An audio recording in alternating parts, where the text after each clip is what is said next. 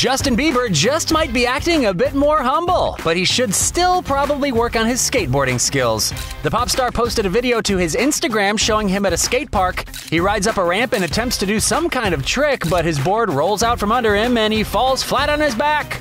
Although it looked painful, Justin had a big smile on his face as the video ended. The usually shirtless star was dressed in dark clothes, and the smile was definitely a rare accessory to his usually pouty pictures. He captioned it, "Always get up when you get knocked down." Pretty relevant statement considering Justin has been fighting back against critics who say he's got a lot of growing up to do.